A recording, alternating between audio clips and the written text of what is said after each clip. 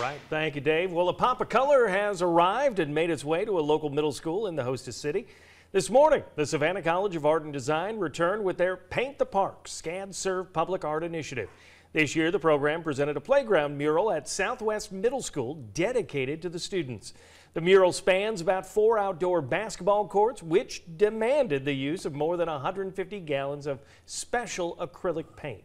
Students and the principal of Southwest, along with SCAD leadership, were all in attendance to share the experience. SCAD leaders say it's all about supporting the next generation of local artists. They're really meant to empower young people and to inspire them through the initiation of the creative process. So it's a part of SCAD's commitment to the young people of the Savannah-Chatham County area. This project was recorded as SCAD's largest mural created to date. The mural was designed by the SCAD Serve alumni ambassador, Cherry Chandra, and took others in the program 2 weeks in December to create. Up next in sports, every single Ghost Pirates player will be playing in the ECA